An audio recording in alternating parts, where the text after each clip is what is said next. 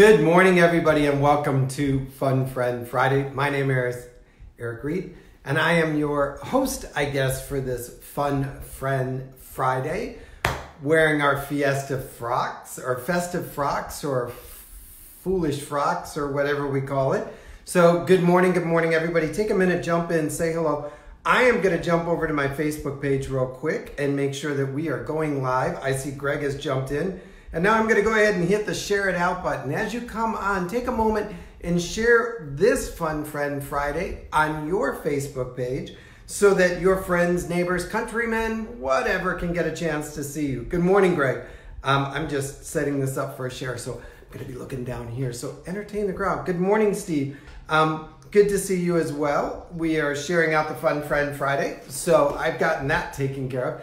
You know, and so now we've got shares going on. We've got Steve jumping in. We got Greg jumping in. I know there's going to be a whole lot more coming in. So I am excited about that. Got to set up one more thing. There we go. Anyhow, welcome to Fun Friend Friday, everybody. Good morning, Al. Good to have you in the house.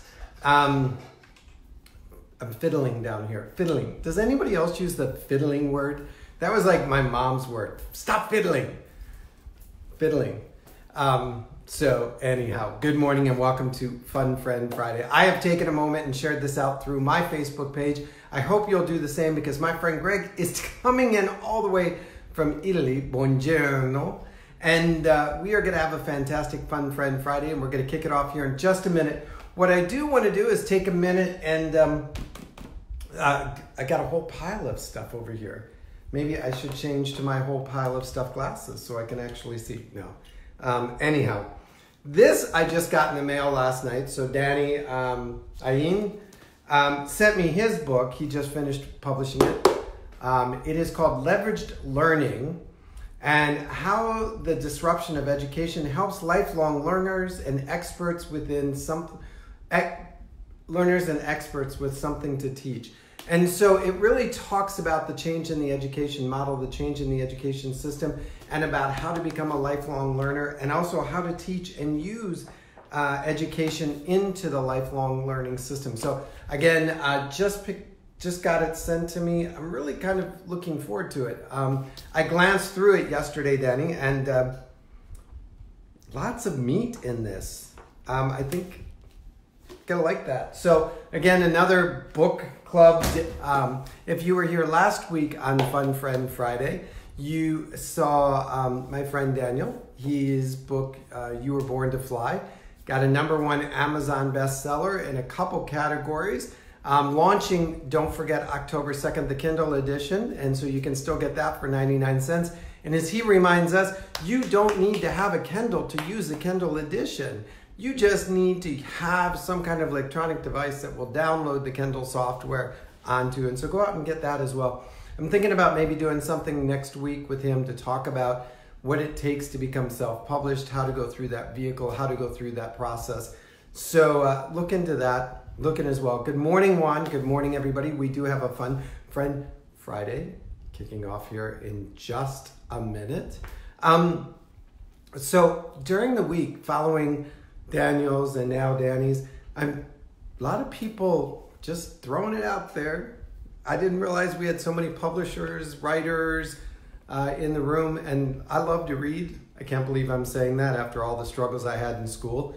But I love to read books that are in my genre, in my lane: learning, education, growth, personal development, success. And so feel free to pop me a copy. I'll read it through and then we'll talk about it here on Fun Friend Friday. So good morning, everybody. It is Fun Friend Friday. I'm going to take a minute and invite my guest Greg here in just a minute. I want to do a quick technology check. So everybody else just talk to each other, say hello, tell where you're from, what you're doing, why you're doing it, where you should be doing it from. Looks good on my side. Hope everything is good on your side as well, Greg. So Greg is a fellow JMTer. He is a lifelong learner. He is a leader and somebody that I've had the privilege of watching sort of from the sidelines and never really connected one-on-one. So this is going to be a lot of fun to be able to get to know him. I've been interviewing a few people that know him. I've called some people that knew him back in his old days and they've told me some stories. It's been a lot of fun getting to know him from the sidelines. So now I get to know him from the center lane, so to speak, and invite him to be part of Fun Friend Friday. So what I'm going to do, and as you guys know, we've started this Fun Friend Friday festive frock thing. Getting pretty low in the closet. It's not all that festive. It's a little Hawaiian, little Bahama Joe kind of thing. I'm going to invite Greg. If you're thinking of, let me just do this real quick. There we go. Got this annoying reminder at the top. If you're going to do a face-to-face, or if you're going to try and use Facebook Live, a couple tips and tricks. So make sure your other side is using a phone. Sometimes when you try and do phone to laptop or laptop to phone to iPad, it becomes a lot of technology that Facebook doesn't like. And Facebook, again, is trying to move towards a mobile app kind of situation, a mobile app kind of environment. They want to be in your hand, in your face all the time. So by using a phone, you're definitely happier in Facebook land. It doesn't matter Apple to those other things, but make sure both phones are in the same position, laying down, festive frock like that. You know, Joe, you're in a place where you should be able to find a lot of these crazy things. I'm gonna have you like go Goodwill shopping and send them to me or whatever. So make sure your phone is in the long way. The other thing I also always advise is that if you're gonna be doing anything, and it's even gonna be about more than 5 or 10 minutes, have a power cord plugged in, because for some reason Facebook Live drains a battery. And I don't know what it is, I don't know why it is, I'm not that smart. Just know that these are little tips and tricks for you to be successful. And so when you're ready to invite your guests, you just simply go down and you find them on your Facebook notice, and it says bring Greg on camera. You click add. He gets a message saying, would you like to join? Would you like to join? Would you like to join? And they make a decision and they join. Oh my gosh. It's that easy. It's that easy. You know, everything in life, I have to like, I'm adjusting the camera because, I mean, wow, what a shirt. Look at that. Yeah, I like it. I like your shirt. We may have to like, you know, there's that ugly sweater exchange thing. We may have to have a Fun Friend Friday frock exchange club. And then I love the fact that you painted a mural behind you. I didn't paint this mural, but this is our sunroom in our apartment here in northern Italy. And what they've done is they've painted a mural on, I've got windows and doors on 2 of the walls. And on the other walls, they've painted a mural of the city where when you're looking out the window, what you're seeing out the window is what's painted on these walls. It's amazing. I was thinking it was 360. So if there was a window behind you, that would be the scene. Yes. So if I looked over here behind me, this thing is what's behind me out that window. It's how fun. It's awesome. So welcome. I love your wear. I love your outfit.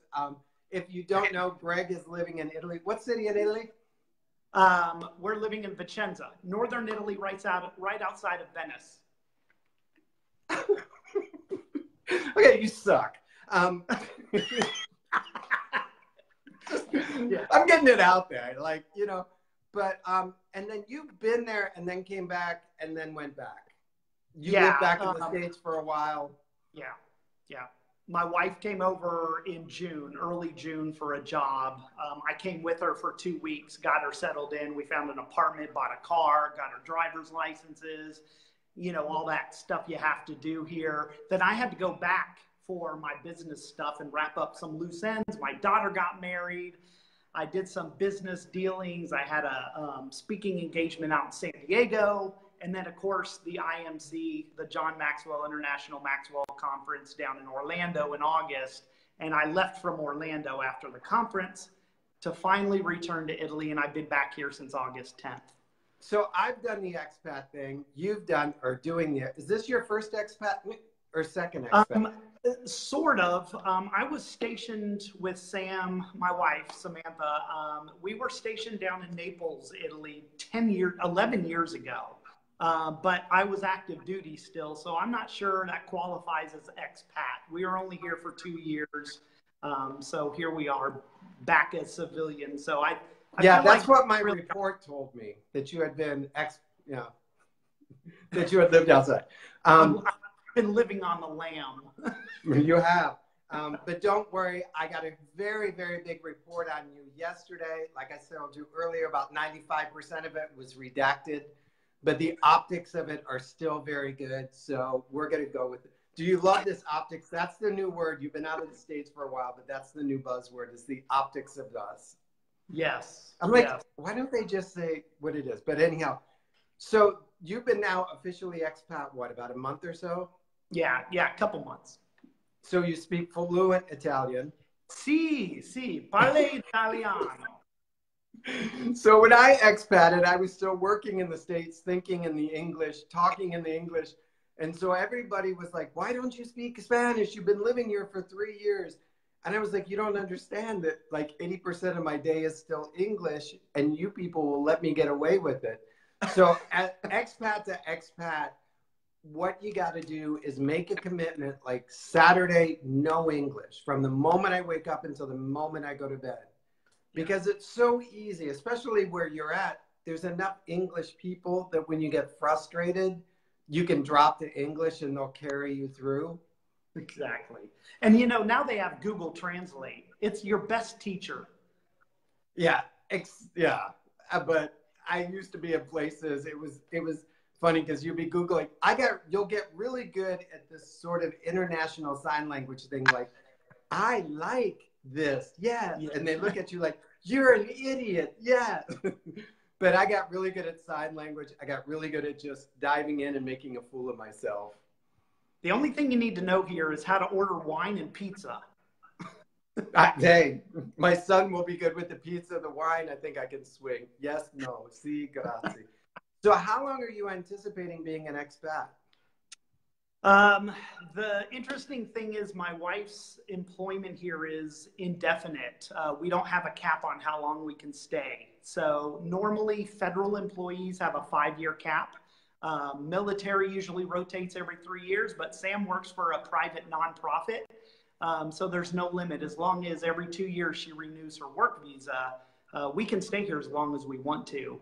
But so I think if she's hiring, give me a call. I'm ready to leave the States. I'm totally good. What I think we'll revisit it after 3 years. Okay, yeah. It's funny because you'll go through this, yay, we're on vacation, and then you'll start to like, I miss Walmart. I miss, like there's certain things that you start to say I miss because it was easy, it was convenient, it feels home. And if you can push past that, we always said once you hit that 3rd year, it's like, oh, this is my new life. Yeah. It's a lot like getting out of your comfort zone when you're doing anything. Your comfort zone keeps sucking you back to where you want to be, where you're comfortable, where you know. And you got to break through that and get used to your new surroundings. And it's good to be uncomfortable. So are you an adventurer by heart? I know that being in the Navy and things like that, but do you consider yourself high risk or low risk taker? I consider myself pretty much a risk taker for sure. I mean, I can count unlimited times of where I've taken big risks, but I think it wasn't until I met my wife that I really, she's the one that's really encouraged me to, just go out there and conquer stuff. But you probably know I walked away from a very high paying, a very lucrative corporate executive position to do my own business. I mean, that was a huge risk. My income probably dropped 90%. Know that feeling. She encouraged and supported that. And then just when we moved overseas, we sold everything we owned. We had 2 brand new cars. We had 2 houses. We sold a house. We sold our cars. We sold all of our furniture. The only thing we have here are the clothes we had, and that was it. We got rid of everything. And so we went through the same thing. We did put some stuff in like a 10 by 10 storage that was stuff that, like the touchstones of life, or that's a one of a kind thing. And if we ever come back, or if we ever fully move, we'll have it sent. And then we came back, and so we had to buy everything from rugs to silverware to cups. And it was like coming back after a flood or a disaster, which was good and bad. But I also took all 300 and some books with me overseas because I thought, well, I need my books with me. Hopefully you didn't do that. So the idea that I borrowed confidence from my wife to take the risk. Yeah. How does, and especially man to woman, you know, it's sometimes a little ego busting to go from being able to kill this big, giant, monolithic corporate check bear to being unemployed. Yeah. Talk about that. Yeah. You know, my wife, Sam, has been really a solid rock of foundation. She's the constant, right? Everything around me is changing all the time. I've lived a life of change, you know, I left home. Daytona Beach, Florida is my home. I was born and raised in Daytona Beach. And I left when I was 17 years old to join the Navy. And I went to San Diego, and you know, the next 24 years was full of change. And I met Sam 18 years ago. She was also in the Navy. We met on a ship, and you know, she's been the constant while everything around me's been changing. So I've always been able to draw on her strength and support to know. She's kind of my compass, really. She kind of is my litmus test on, you know, when I'm in the right, on the right path and when I'm not. So it's a strange place to be, and it's scary. It's scary to, especially big change, leaving a corporate position. First of all, I had never lived anywhere more than 3, maybe 4 years. And Sam and I found ourselves in Northern Virginia for almost 8 years. So that was new to us. And I stayed with that company, that IT company, for almost the whole time, 7 years, which is the longest I've been anywhere since I left the Navy. So to leave, to make the decision to leave, after living a life in the military where money wasn't very good. I mean, we've all heard how service members are not. I mean, we have service members on food stamps, folks. Our enlisted troops live on food stamps, and the president, you know, either passes over their pay raises or they give them a measly 2%. It's not enough. So I lived for 24 years paycheck to paycheck, and here I find myself in this corporate executive position where I'm making money hand over fist. And 7 years later, I decide to resign to pursue my passion. It was almost feeling a little selfish. So the bunch of big ones. So I'm going to sort of like break some of them down. So military, Navy, safety, security, though not high pay. Predictability, comfort zone. Like get up, do it again, keep my shirt straight, and I'll be okay. Yeah. Yeah. Total predictability. Corporate executive, here's your big check, dazzle the world with your talent and your abilities. Yeah. To guess what? You don't have safety and security. You don't have big check. The only thing you have is a dream. Yeah. Well, what stops you from going back to one of the two previous lifestyles, aside that you're living in Italy? 2 things: preparation and determination. Whoa. I think, Joe, get those. Yeah. Preparation. So I feel like I cheated a little bit because I'm not the same as everybody else. There's a lot of people who have walked away from a corporate job or a high-paying job to pursue their dreams that didn't have a safety net. I kind of have a safety net, albeit very small. I have a military retirement coming in every month and disability, you know, military disability. So there's a little bit of money trickling in for me from my service. So that was a safety net. But we knew what we had coming in, and we started to prepare and position ourselves for living on that income and not depending on what was coming in. See, it's very easy to receive that big paycheck and start buying the big cars and the fancy houses and the nice clothes. And now you're dependent on that income, right? You know, I bought this shirt while I was employed with that company. Well, I'm not going to say whether that was an investment or not. So what I want you guys to hear, though, listen to it. It was preparation and determination. But so often, you know, I used to say when I worked in corporate America that as you went up, your desk got bigger and so did your chair.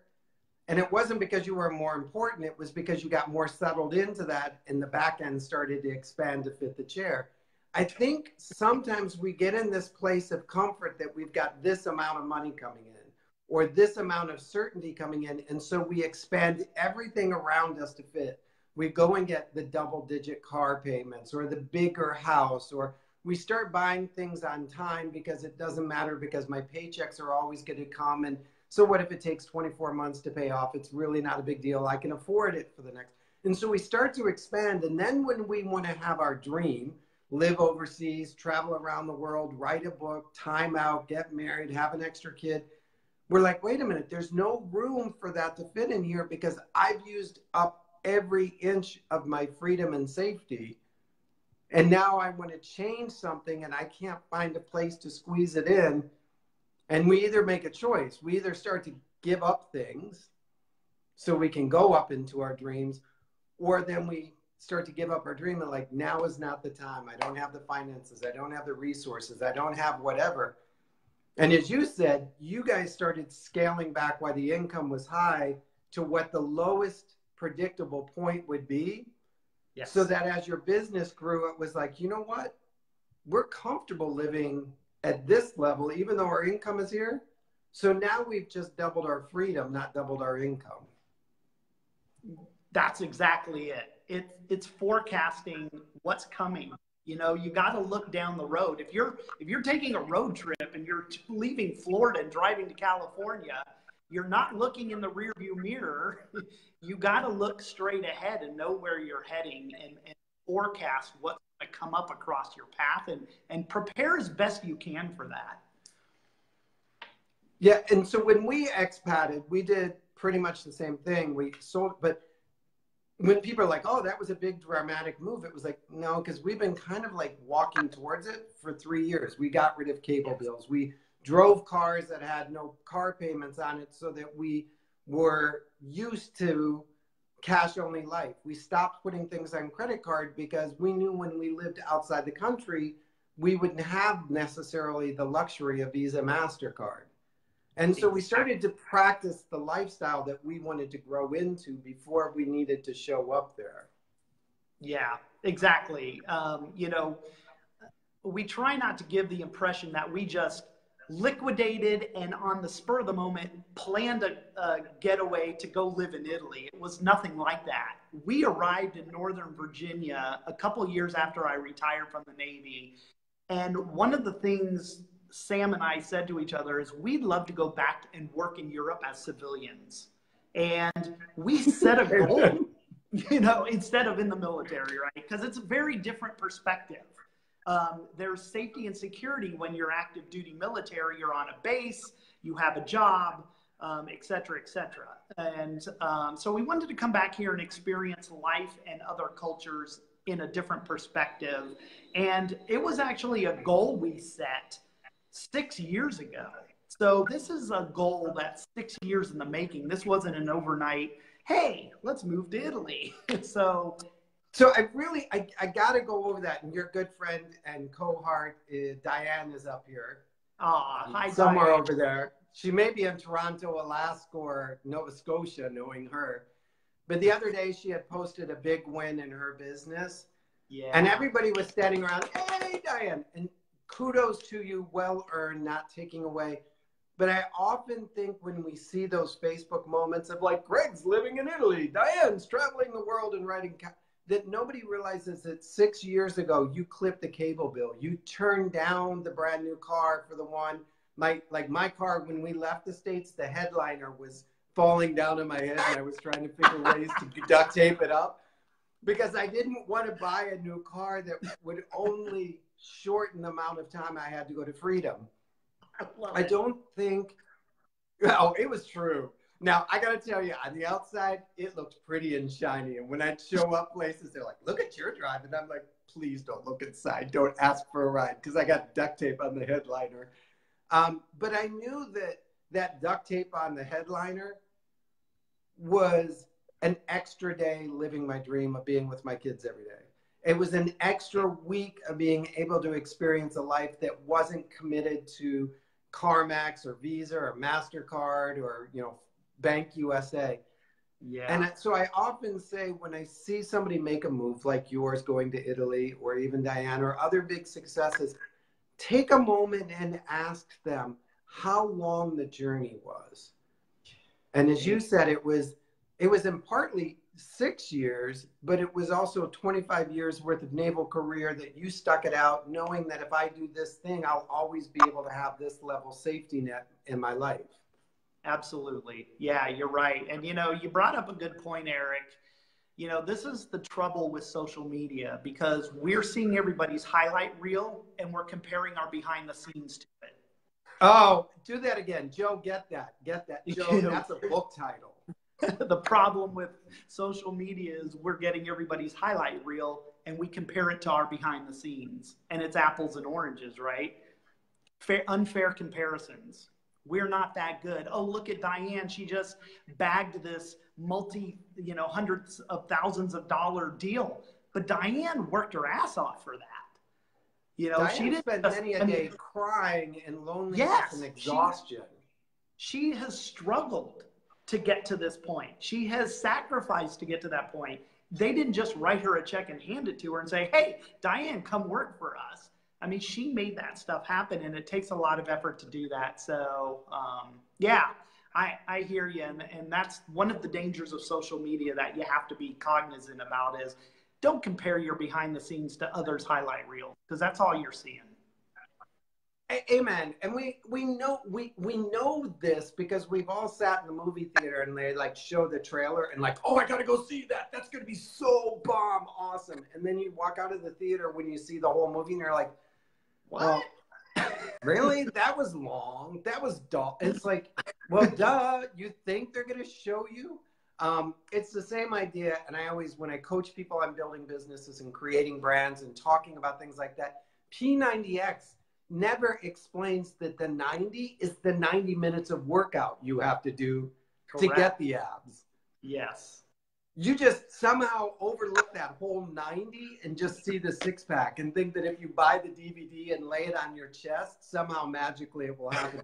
It's called P90X because you have to power through 90 minutes extremely hard to accomplish what you want. Yes. And so I think, yes, to that P90X mentality, people, if you're building a dream, if you're creating a change, if you're going through a transition, and you're watching people on social media going, look at me, I'm all pretty and happy and dancing, celebrate, congratulate them, place praise on them, but understand that behind the scenes, if it's true and it's real, it didn't happen as quickly as they were able to post it on Facebook. Yeah, absolutely. Absolutely. Everything worth having is all uphill, right? Yes. I mean, we all know who said that. I have your yearbook here, by the way. Good interesting things in your high school yearbook. You're out of the news cycle, but that's like the current joke now. It's like, oh, my high school yearbook. I was so tuned in yesterday watching this crazy Zoom. Okay, so I'm going to tell you as an expat, do this. Stop watching American TV or American-based TV or US-based TV and start watching the rest of the world. And pretty soon you realize how, and I say this respectfully, how small we are in a global setting. Yes. But when you live inside the States, you think everything starts here and ends here. Like we're the sun and all of the other countries are the planets. Yeah. When you live outside and you get that exposure, one of the great things is you realize you're just another one of the planets as an American, and that your job is to learn to live among the other planets, not to try and always be the sun. So one of the things I did discover in my research, and I want you to go into it really quick because I thought it was a fun idea, is aim smart. Yeah. So Aim Smart is a goal setting program or a goal setting mindset. It's sort of your thing-ish. Do a really quick explain Aim and then Smart. Yeah, so I think, well, I'm not going to make an assumption, but SMART goal setting has been around for quite a while, and SMART is an acronym. You know, it's a way to measure, make sure your goals are achievable. So we all have the acronym SMART, but the AIM piece is designed to help you focus in on what do you want to achieve, what is the most you can do, what's the minimum you can do, and where are you in the middle, and let's go for that. So the AIM piece narrows you down and gives you basically a dose of reality. And so says, AIM is an acronym, correct? So A is the acceptable. Yes. And M is the maximum. Yeah, A is the minimum acceptable. I forgot what it is. I have it in my notes over there, and I feel bad because they're over there, but I think it's what? The intended outcome? I can't remember the acronym, to be honest. Talk to people. Why don't you go get your notes and remind me? We got the AM. Y'all think I'm cracking, but I've got my binder right there, but I know. But I thought it was really good, and that's why I stole it from your dossier. Awesome. Acceptable, ideal, and middle. Okay, perfect. Yeah. So ideal. You think I made that up, folks? Nice job, Eric.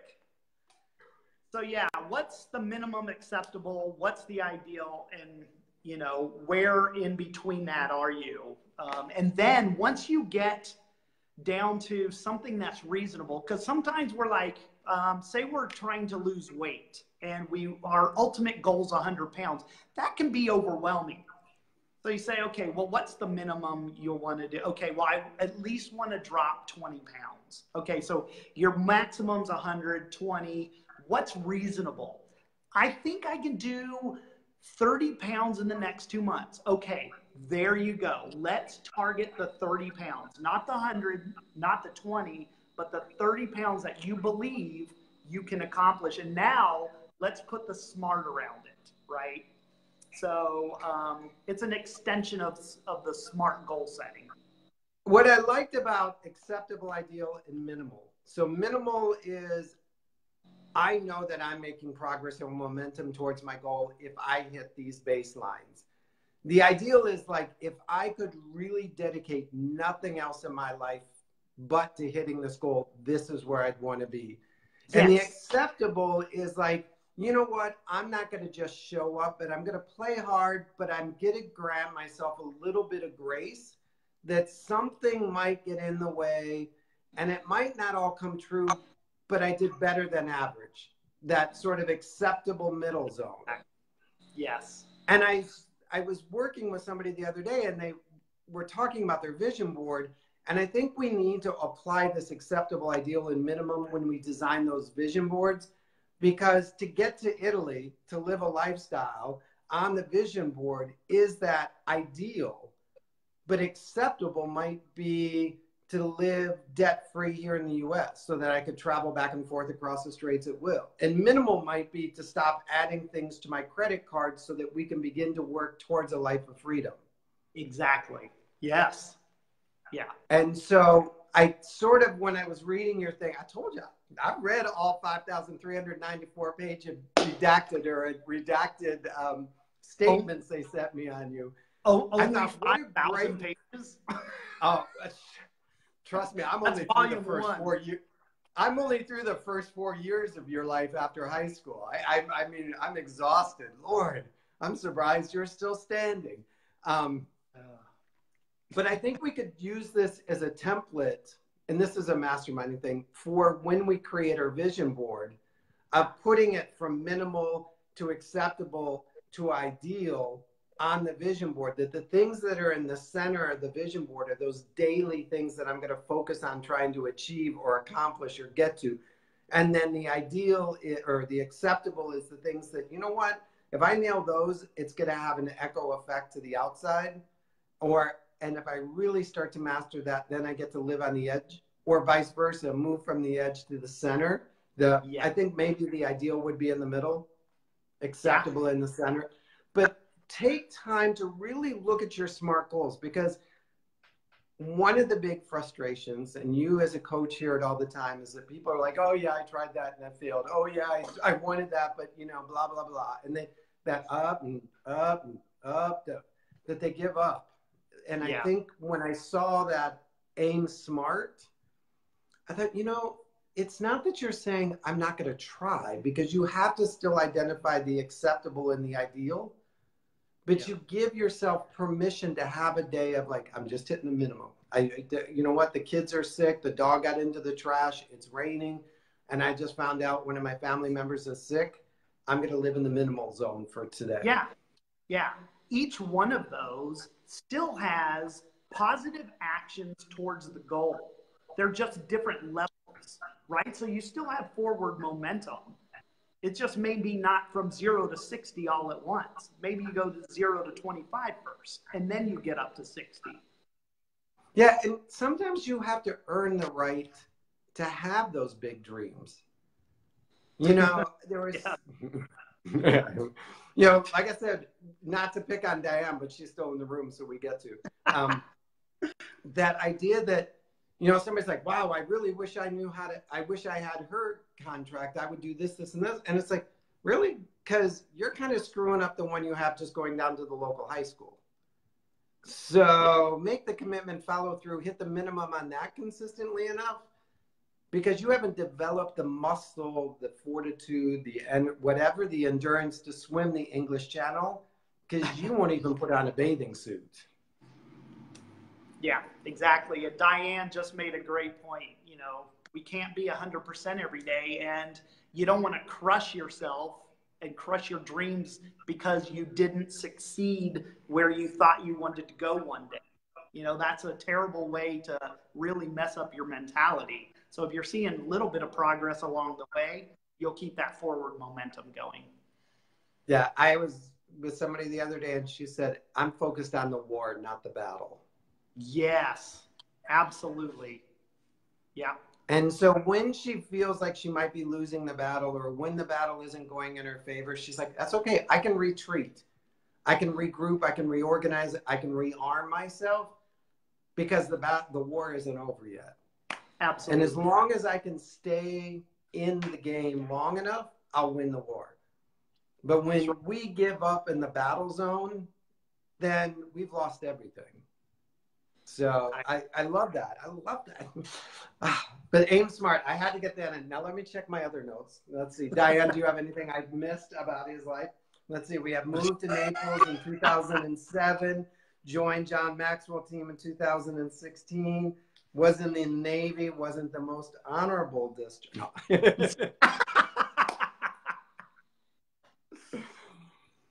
Well, what I love, though, about where you're at right now, from a snapshot kind of way, is that you've sort of tossed the score sheet aside. You're like, you know what?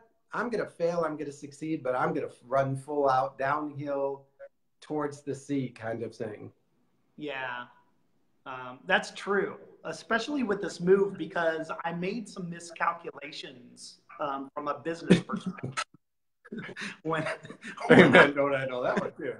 I hate to admit it, but I knew that I would not be able to work in the Italian economy from a tax perspective and I had no plans to do so.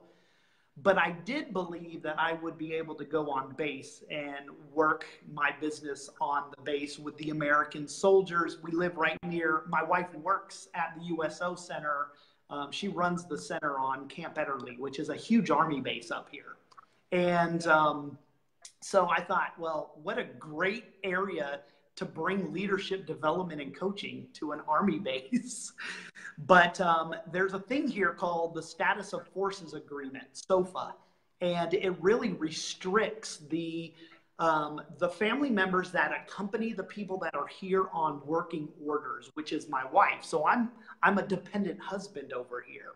And so we're that's gotta hurt. I'm doing laundry, I'm cleaning, I'm washing, vacuuming, cleaning the bathroom, scrubbing toilets. I feel like I'm back in the Navy again.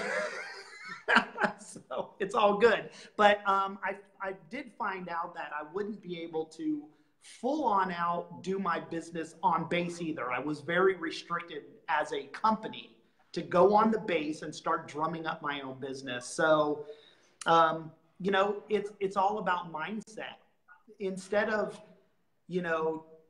saying, woe is me, now this sucks, what am I going to do now? We should have never moved here. I said, well, what can I do? What benefits can I get from this? And one thing I figured out was working with the youth on base. Everything I do here is going to be pro bono, but that means I get free practice to get good. And that's the way I'm looking at it. So I'm just going to be here and I'm going to get good. So, couple things. So when we lived in Uruguay, it was only an hour time difference. So that really helped stay in touch with U.S. clients because I was an hour ahead. Whoop-de-doo. Yeah. You're what, 8 o'clock, 7 o'clock at night now? Something? No, we're 6 hours ahead of the East Coast. So we're going on 3 o'clock. Yeah. So your workday ends when we all start kind of mentality. I found that PayPal works wonderfully because no matter where you're at in the world, you can dump money into PayPal and it's cryptocurrency on a new scale.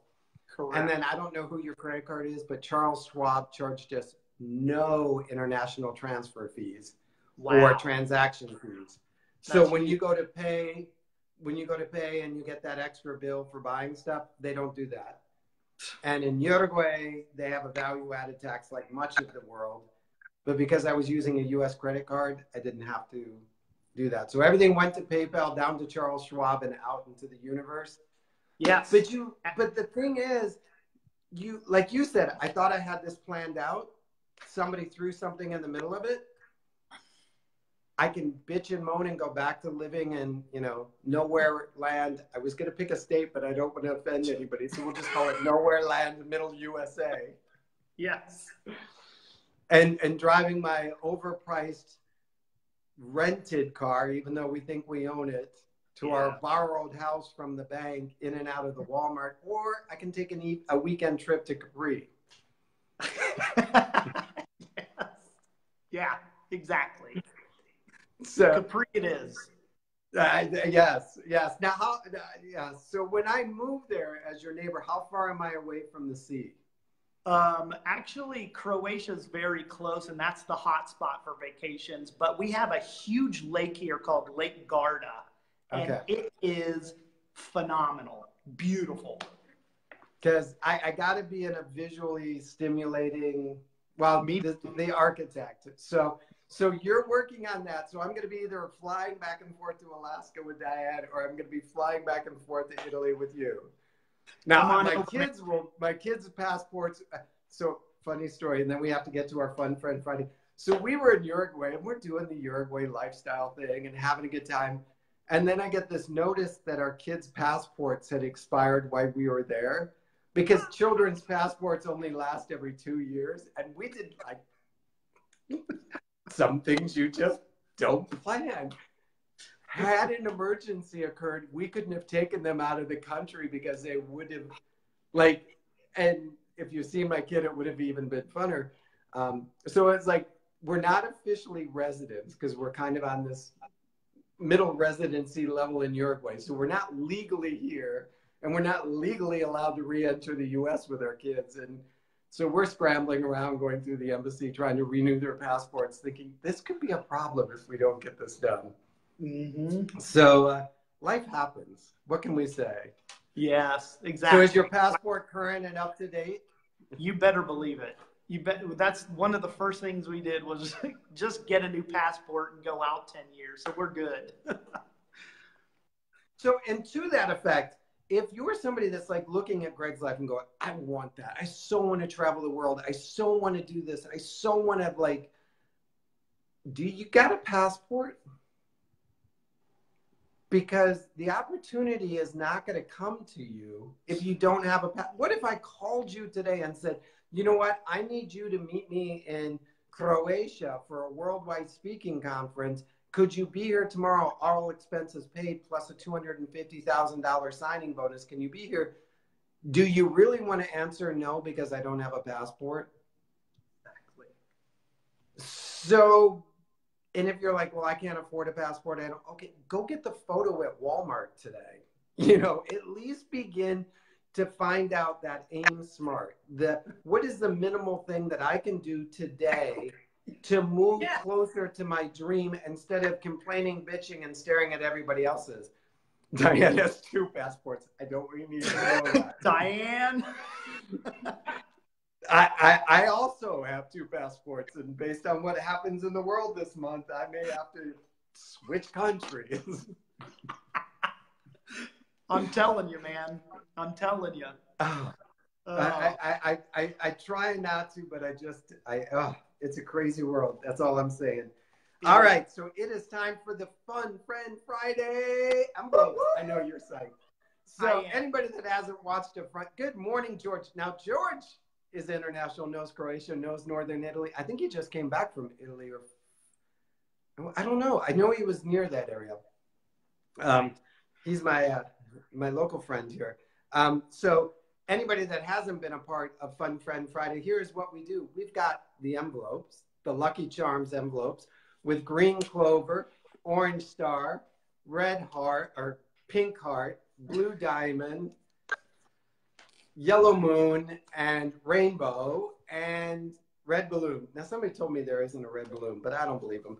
We have not incorporated the unicorn yet from the Lucky Charms. A 2-year and a 10-year. Oh, okay, Diane. I was thinking she had one for like one of her Russian passports and her American passports or something. She's an international spy. That's it. She's really, she's an undercover espionage. Inside each envelope is a word, much like these, that says sacrifice, contribution, respect, balance, and a few other leadership words. My son loves to stuff the envelopes. By the way, he got a 95 yesterday. What? Raise the roof. Yes. If you have kids and your kid jumps off the bus screaming, I got a 95, and you drop to your knees, don't. They thought I was having a heart attack. It was just like, oh, praise you, Jesus. It was like a Pentecostal church when you walked through the door. He worked, he earned, he did it, and we're struggling. But that 95 was like water on the desert, man. He came in, he said, I guess so here's what's amazing. How quickly one thing can change somebody's perspective. Because he's been walking around, I'm stupid, I'm dumb, I hate school, life is ugly, I'm useless. Like all of the negative talk that for what I do was like acid on my skin. And, you know, I can't coach him the way I could coach an adult. I can't encourage him the same way. And so he was like really pulling me, like really testing my skill set. And I was like, just stay the course, just chip away at this practice exam or the practice test. But when he saw that 95, he went from being a piece of dirt in the mud to being king of the universe, king of the world, dancing on earth, saying he can do anything. School is great. I can't wait to go tomorrow. I can't wait. I'm going to kill it. Can we do home? So one, if you work in a team, if you work in a company, if you've got a spouse that's part of your life, if you've got people, find something to lift them up. Just notice it because they're putting in the hard work. They're putting in the effort. It may not look like a 95 on the surface, but they're trying to perform at that level. So take a moment and just, you know, encourage somebody randomly. Just because truth is, we all need that feeling every day. And then watch them change. If you can do more with a compliment than you could ever do with a criticism. So Absolutely. You know where the 90, you know where that's taped to. I've got it taped like right next to my desk. And I'm just like, oh, thank you, Jesus. Thank you, Jesus. But anyhow, your envelope pick, 95. It was, so he struggles with reading, just for background, he struggles with reading. He struggles with auditory processing disorder, which means what he reads or hears, he doesn't, it's hard to keep it all in context. And it was an entire math test that was word problems. Oh. So we were like aiming for the six, like on the AIM score, the minimum we were hoping for was like a 65.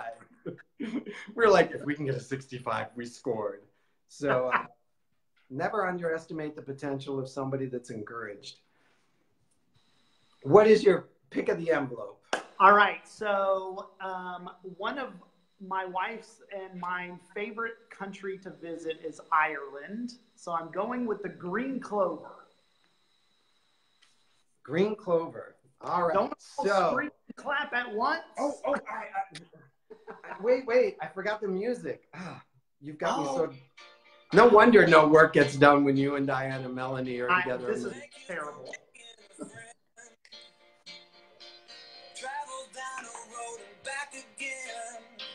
I love this. So much.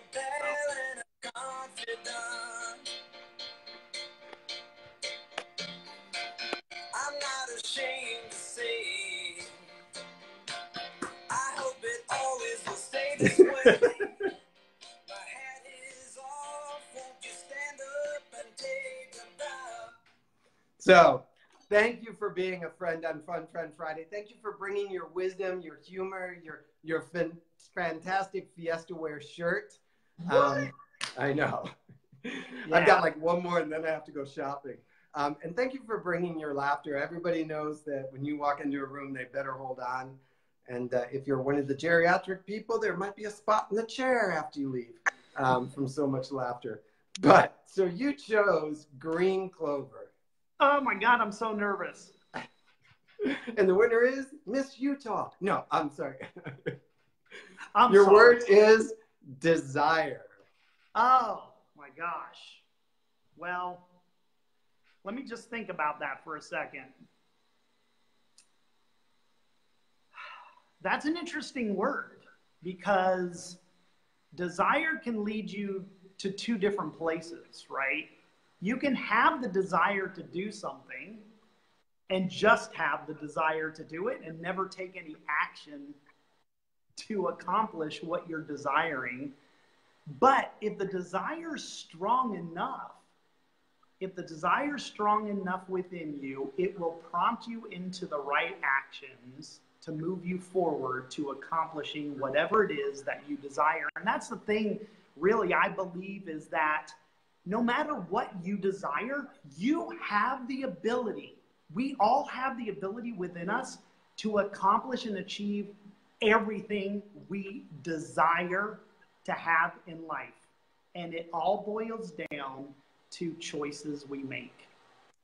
So that's my 15 seconds with Greg on the word desire. But what I like is, I think one of the points you bring up, and I just noticed Dr. Lowe jumped in as well, so good morning, Tanya Lowe, is I think that sometimes, and I'll speak from two perspectives, but one is a Western thinker, is that we think our wants are desires. Uh-huh. And that I want a new car, I want a bigger house, I want that doesn't have the texture, the depth, the quality of flavor that desire has. Yeah. And Napoleon Hill talks about that burning desire. Correct. That thing that you can't walk away from once it's been seen, felt, touched, experienced. Mm-hmm. And I think so often, and you probably experience as a coach as well, so often we meet people that think they're at their desire level, but it's really their want level. And the reason they're not achieving the change, not achieving the goal, not achieving what they want in their life is because they're focusing on such a shallow water place of just, I want to satisfy this need. Yeah. Instead of, if my life could truly be like this, I can't. And I forgot what I was reading. But what if every prayer you ever prayed came true? What would your life look like? What would your prayer look like? Like if I said, I just got a memo from above and it says, anybody that prays a prayer at 11:11 today, I will grant it. But that's your one and only prayer for the next 20 years. What would it look like? And that's one way of really separating that desire from a want. Yeah. I mean, a desire is really that internal push. This isn't something you think up here. It's something that comes from in here. When you desire something, that internal engine kicks on and pushes you forward towards it. If you're not feeling that, that's not desire. That's just a, man, I wish I had that. And that's going to go by the wayside. Keep going, because you're there. I mean, I love that going by the, and I think, I don't know, I probably could spend an hour thinking on this. Thank you for getting me started. That idea that we leap from want to want to want to want, and we think we're building a life of purpose, passion, and vision, but we're really just leap pasting a buffet of wants. And so when one of the wants doesn't come through as quickly or as deeply or as big as we want, we blame the whole thing as flawed. Yeah, and exactly. It was like, you only gave 10% of yourself to it and you wanted 1,000% return. I mean, come on, people. That's a want, not a desire. So this is the same thought that you have with when you're determining what your passion is. Desire and passion could almost be synonymous because we react the same way to it, right? So when you determine your passion and if it's not really what you're passionate about, you're going to get off that bandwagon real quick. You're going to take a few steps and go, wait, what am I doing? This isn't worth it. And then you're going to shift gears. So that's the same with a desire, right? You were talking about the want and the want and the want, and then you're like, maybe not. That's the same thing that happens when we're trying to figure out what our passions are. Desire and passion, I feel like they're almost synonymous in a way that we drive. If it's true passion or if it's true desire true passion or desire, you're going to pursue that differently because that internal engine is going to push you that way. It's not going to be an option for you. So yes, because when you're the clearer you become on your desire and your passion, it's almost as if you stop moving and everything starts moving to you. Yes. Yeah. This, my coaching program was all about energy levels, catabolic and anabolic energy levels, and I coach around shifting energy. And so I totally believe that, what we're putting out is what we're getting back. And that internal engine, energy, whatever you want to call it, soul, that creates your desire, your passion, and the stronger that is, the more likely you're going to achieve it because you're going to stick with it. Yes. And so I think when I look, your decision to be in Italy today in such a festive frock with a fabulous mural, a fabulous fresco. Yes! Fun Friend Friday festive frocks fronted by a fresco. Woo. And I used to have a speech problem when I was a kid, and F was one of my hard words. Say that 5 times fast. That'll cure that. Yeah, Fun Friend Friday in a festive frock fronted by a fresco. Take that. I can do live TV. That speech. But yeah, take that, speech therapist who said I was stupid back in the 70s. Whoops, I just dated myself. Now I'm ashamed of how old I am. But I think you being in Italy today did not happen because you wanted it. No. It happened because it was a burning and passionate desire to live a life of exploration and learning and growth and change and transformation. And this is just one of the elements in that recipe of life that you're building. Absolutely. Absolutely. The things we desire the most are the things we're most likely to make happen. The things we desire the most are the things that are most likely to happen. I love that. Yes. The things we desire most are the things that are most likely to happen. And so when I joke and tease about wanting to be there in Italy, Italy is fine, but the exploration of self and people and getting out of my comfort zone and seeing what the universe offers and what I can offer to the universe in different environments, that's the piece that always calls me into it. And that's always a desire to be of value to people and to learn from people to increase my value. Exactly. So, love it. Love it. So, in wrapping up, I know Melanie's not here, but I know Diane's here. So she would be like calling you out on the next team conference call if you didn't explain what you guys were doing as a team and what your part is on that little Dora the Explorer team. Diane's amazing. I've partnered with Diane Dick and Melanie Ake and Mizial Diaz. The four of us have joined forces as John Maxwell certified coaches, speakers, and trainers to come up with By Design Learning Institute. And what we do is we help people with their personal and professional growth journeys. Between the four of us, we have two packages, the Explore package and the Discover package. The Explore package is an entry-level package for people that are just starting their personal growth journey. Maybe they don't even know what a growth plan is. We offer a program where they are put into the 15 Laws plan over 15 weeks, and it keeps rotating. And at the end of that first 15 weeks, they actually develop their own personal growth plan. Now, they can stay in the Explore program, or they can go on to the Discover program, which is a lot more. We've added some leadership courses. Diane will teach Put Your Dreams to the Test on Wednesdays. And then on Thursdays, I rotate subjects. I'm in the middle of going through Everyone Communicates, Few Connect.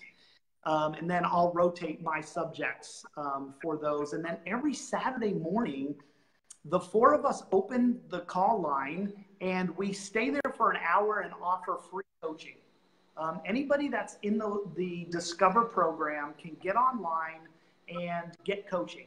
Where they're at, what hurdles are they trying to break through? We coach them through that.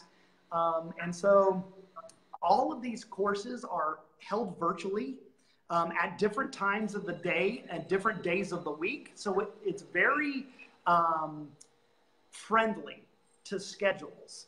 And we also make available the recordings up to a week after the class has been held. So if you miss the class, you can go in up to a week later and still catch the lesson and the activities. Diane's bringing experiential learning to a virtual platform. So we're starting to mix things up. So this is not your traditional online courses. It's very interactive, very mastermind-ish, very coaching oriented. So it's Life by Design, the Explore package and the Discover package. What I love about it is knowing all four of you. You're not well, you're separate from the three, but each of you four come from a different place, not only gender, but history, corporate versus non-corporate. Yeah. So there's a little bit of everything on the buffet. When you teach 15 laws or talk about 15 laws, your perspective is different than Diane's on that, or Melanie's or Mizelle's. And so it gives me a place to be like, okay, I'm going to borrow a little from him and a little from her and a little from that and a little from this. And I'm going to start to begin to learn the language, get involved in the conversation without feeling as if it's teacher, student, distant platform. Yes, absolutely. And so I love the way you guys have done that, and that each of you has a little bit of a niche, but you're not so locked in that you can't roll over into the other side. Yeah. And the other thing is, I know it sounds a lot of Maxwell-ish, but we are incorporating other platforms. But our base platform is definitely the growth and leadership teachings of John Maxwell. Sorry for the noise. Every time, I swear, every time the wine bottle truck comes in the alley and dumps all the wine bottles. Okay, so you all hear this. Every time they come to empty my trash, that's what it sounds like. Only wine bottles, but I live in Italy, so what can I say? Do you guys have clothes dryers? Oh, do you have a dryer in your house, or do we you only have a washer? Look, I'm gonna break the rule. Look.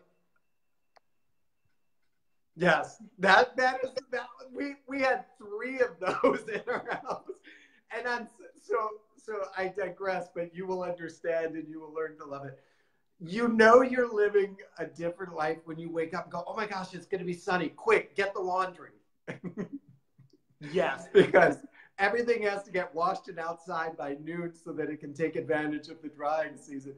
And then when you have 3 days of rain, you start wearing the same outfits, and everybody in town wears the same outfits because they've run out of clean clothes. So exactly. That is part of that. I mean, that is the expat life. We do not have dryers outside of the U.S. They're ridiculous, wasteful, energy-consuming machines.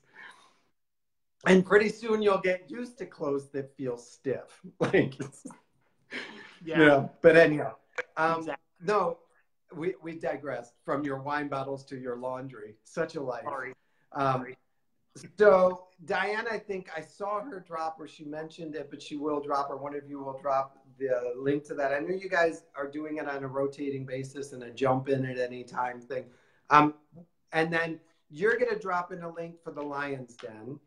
Yes. Newsletter. The Lion's Den is a Facebook page. You can go there. I just made it public so I could have everybody benefit from that. And every Wednesday, I go live at 11 a.m. East Coast time. And I do 30, similar to what you do, but I do mine weekly. And I just talk about subjects that are resonating with me for the week. I base them on what's happened in my life, and I take the lesson out of it, and I share that lesson with others. And, you know, try and just share the knowledge. I gotta imagine that where you're at now, you feel like content is just flooding over you. It is. It couldn't be if my perspective was different. You got to have the right perspective. You got to be watching for the lessons. You got to be looking for them, right? You got to view these things that are happening to you as lessons. And you got to ask yourself, what is this telling me? What is this teaching me? What am I taking away from this? A lot of people don't do that. And I can so relate, because like I said, the dryer thing, unless you've lived outside the US or as an expat in certain countries and you see the sun, you know, it's like, yay, laundry day, the sun is out. It sounds really ridiculous. But it's the truth of the way you live.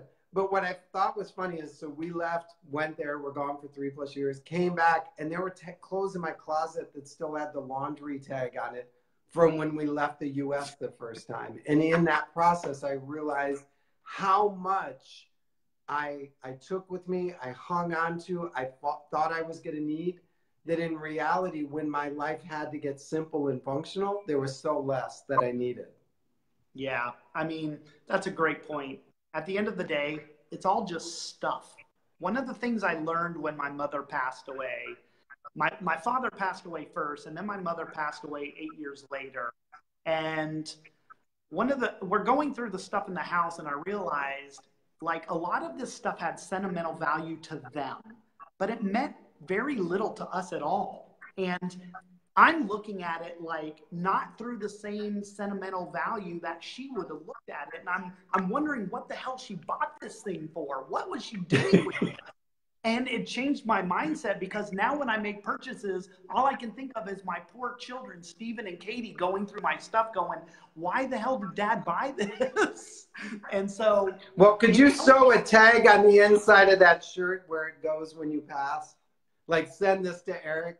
Eric G. Reid Coaching Services. There you go. Special order. But I think you do make a point, and maybe it's the lesson for today on top of all of it, is stop filling your wants and start chasing your desires. Oh, love it. Brilliant. That's it. Because that's, at the end of the day, live a life filled with desire, not full of wants. Yeah. Yeah. I so appreciate your afternoon.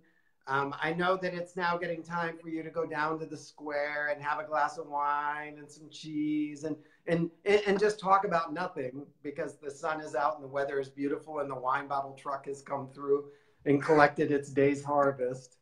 I